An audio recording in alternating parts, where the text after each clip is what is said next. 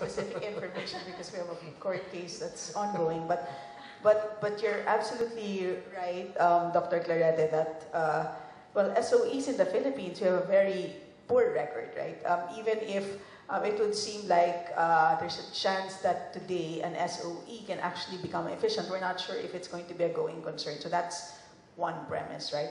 But in this particular case, we really need to think about other alternatives by which the government can make sure that the market is contestable, right? And so there might be things like perhaps the government might own, for example, an essential facility that might actually, if made available to everyone, including potential entrants, that might actually reduce barriers to entry and might actually make competition work.